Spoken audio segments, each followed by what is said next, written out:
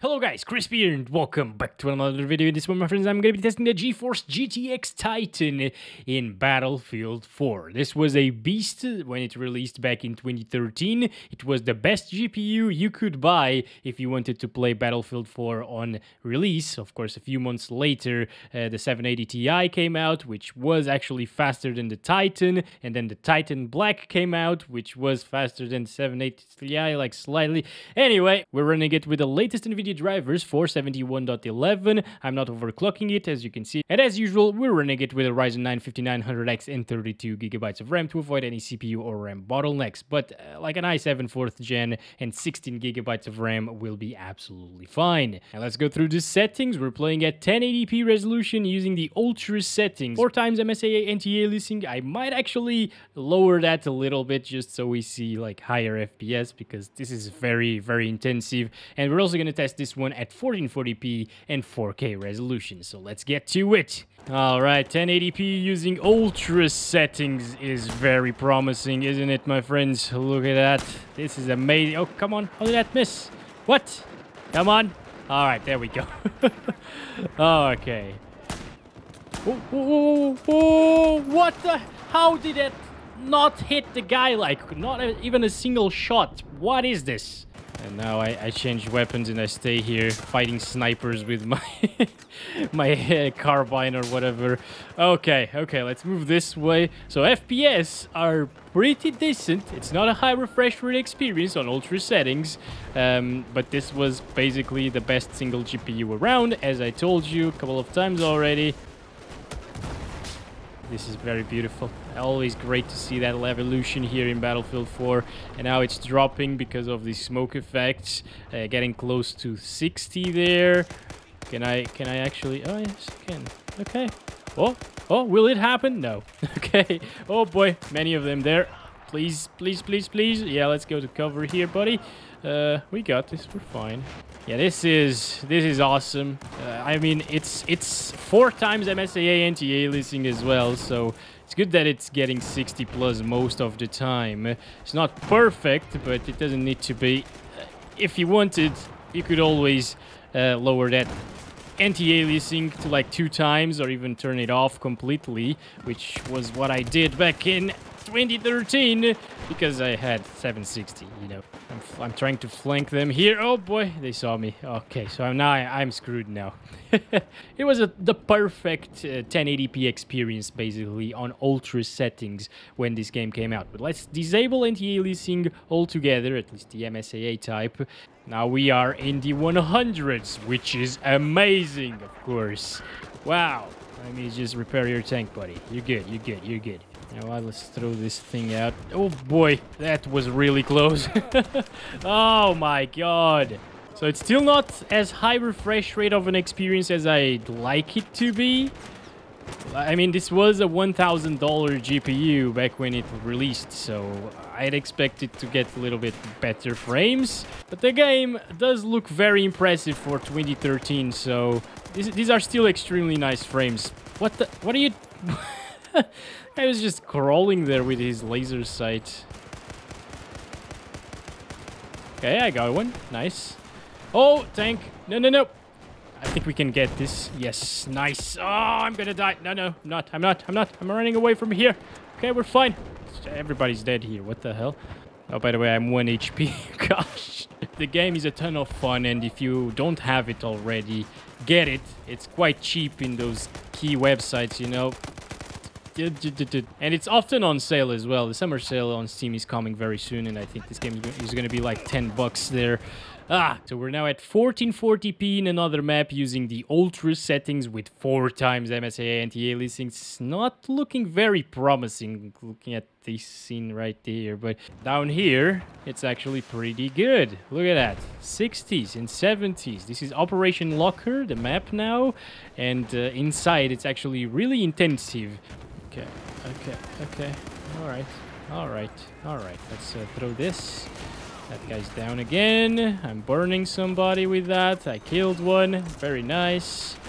All right, tons of things going on. This is very chaotic here in this map, kind of like Operation Metro. Oh my goodness, explosions dropping into the 40s. I mean,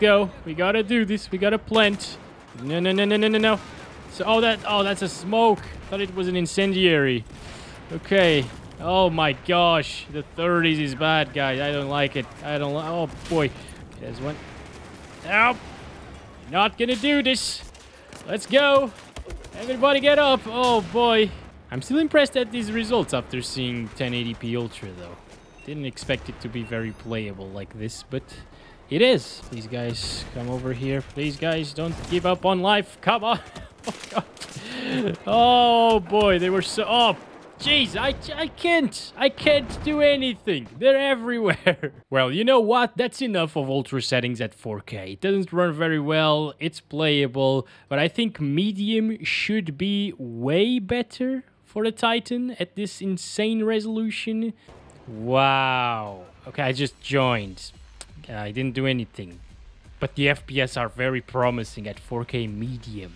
Alright, so we just joined this map. It's one of the least intensive maps in Battlefield 4. It shows we were getting around 60 FPS in Siege of Shanghai, and now we're getting 80s most of the time. Oh god, oh, I missed everything there. It dropped from 60 when I died. It's every single time I die, the FPS drop. So the 1% lows are kind of useless here in this game, I guess. Unless I really play for a long time. Don't see me, please. I'm right behind them. I just spawned. Let's try to get a few kills here, guys. Okay, there's another one there. Oh, yeah, okay, I couldn't spot him for some reason. For a second, though. Okay, and that is a tank. We're screwed now. Oh, boy. Hi. How's it going? Oh! Well, we got a couple of kills there. Not too bad. Alright, 69 FPS average once again. Perfect. Beautiful. That's all I wanted.